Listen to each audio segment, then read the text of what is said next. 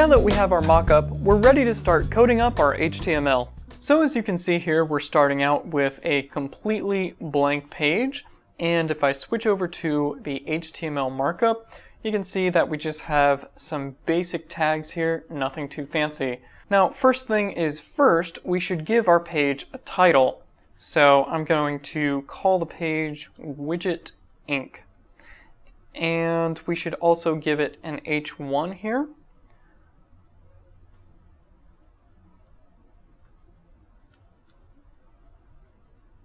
And we also need to wrap our entire page in a wrapper div to center it on the page. So we'll create our wrapper div and wrap it around what we have so far.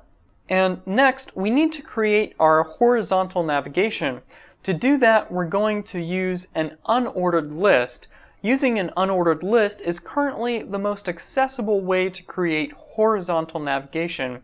Without any CSS, it will appear as a vertical list, but we'll fix that later. So right below our H1 here, we'll start our navigation.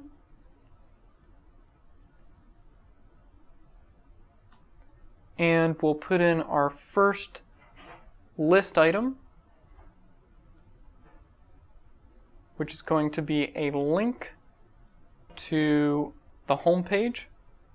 And rather than type out the rest of this, I'm just going to copy and paste from off screen, and you get the idea.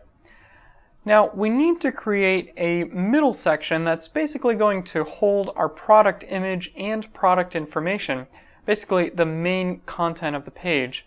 So just past our navigation here, we'll create a div called content. And let's go ahead and add in our product image. We'll give it an ID of product image, and we'll put in the path to our image. And we'll give it an alt attribute.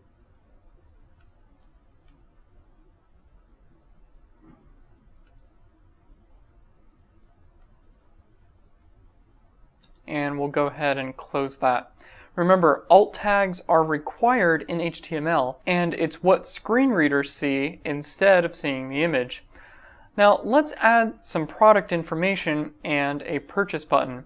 So I'm just going to go ahead and scroll down the page here a little bit and create some space.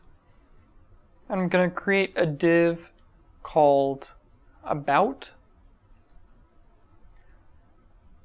And inside of that, we're going to put some paragraph text, and I'm just going to copy and paste that from off screen. And then just below that, I'm going to put another paragraph, and we'll give this one an ID as well. And we'll say the new widget, just $10. And we'll use a button element for our purchase button.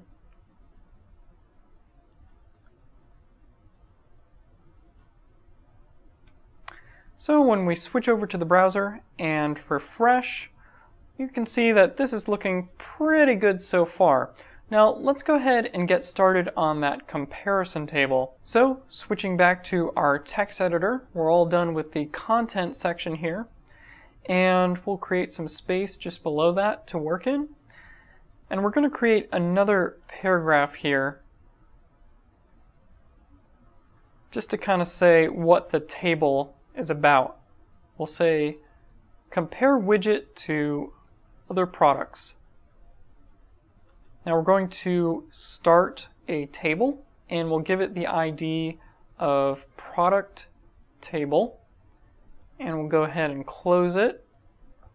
Now let's fill out this table. We want to create a t-head element to define the table head, and we'll create a row, and inside of that row we're going to put all the headings of our table. So we'll say product, quality, speed, strength, and finally price. Alright, now below our T head, we're going to create a few table rows which will compare the products. So I'll just go ahead and create the first one here, and I'm going to put it inside of a strong tag. That's going to be widget, and the widget is of high quality, it's fast, it's strong, and it only costs $10. Now, I won't make you sit here and watch me type out the rest of this table, so I'm just going to copy and paste the rest of this information from off screen. And I'll skip down here and put that in. And when we switch back to the browser and refresh, you can see that we now have our table down here at the bottom. And there we have it. Now, let's look at this web page for a second. We haven't added any CSS yet, and in a real-world project, you'd probably be bouncing back and forth between HTML and CSS. However, every so often, it's a good idea to turn off CSS and just see what the page looks like from top to bottom. At the very least, it should be in a sensible semantic format, starting with the most important information up at the top and working its way down to the bottom to the less important information. That about wraps it up for the HTML. In the next video, we'll move on to CSS.